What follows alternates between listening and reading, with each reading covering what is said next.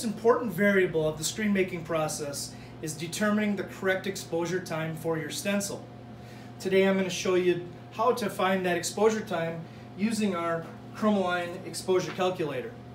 And with our exposure calculator, it goes through step by step in the instructions here on how to use it, but it's a good visual with this video as well.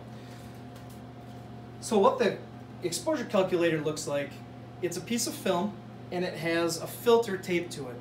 The filter is going to filter out a given amount of UV light for each one of these steps. So essentially what we have at the end is a screen with 5 different exposure times all on the same screen. Now I like to do it double, you take an educated guess. If you are currently making screens, you have to be close. But this is going to help dial it in even more. So we'll take an educated guess whether you think that your exposure time is 30 seconds, a minute, dependent on your exposure unit, the emulsion that you're using. But you just take an educated guess and we'll shoot it for double the amount of time that you think it is. Because you want to have an overexposed point and an underexposed point all on that same screen, which will help determine the correct step a lot easier. So I'm just going to go through right now on how to expose and use the calculator. So when using the exposure calculator, you want to make sure that the filter side is down on the glass. So I'll lay that down, filter side down on the glass. I have a screen here. This is a 156 yellow mesh screen, coated 1-in-1 with chroma blue. I'm going to take an educated guess, and I'm going to say it's somewhere in the 10-second range as far as my exposure time. So I want to shoot this for double the time that I expect it to be. So I'm going to set my time here at 20 seconds. What I'm going to do is I'm going to close it, start the vacuum, and the vacuum is going to draw out all of the air, creating good contact between the glass, the film, and your stencil. You'll see it as the air draws out. You can see the frame, it sucks down real nice. Got really good contact right now between my film and my screen. So from here, turn the light on, let it run for the 20 seconds.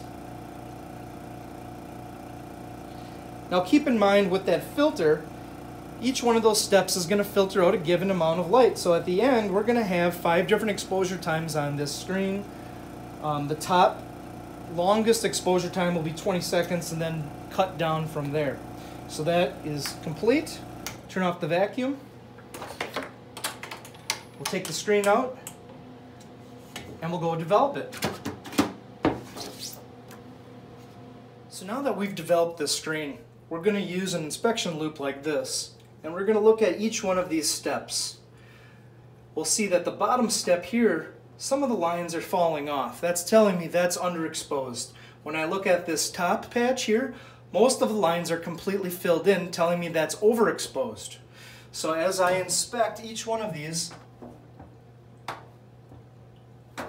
I'm looking for the step that has the best resolution and the cleanest lines. So we're looking for mesh bridging, whereas it's bridging over the mesh openings. It's not following, stair-stepping along and following the mesh openings. You're looking for nice, straight, crisp, clean lines.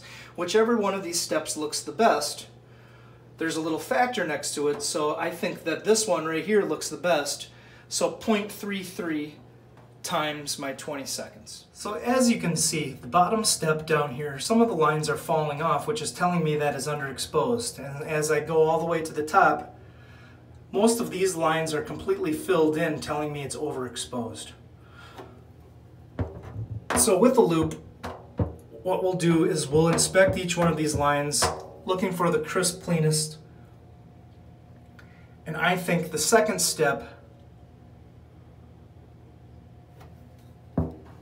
right here looks the best. So 0.33 times the 20 seconds that we shot this for leaves me with an exposure time of about 7 seconds.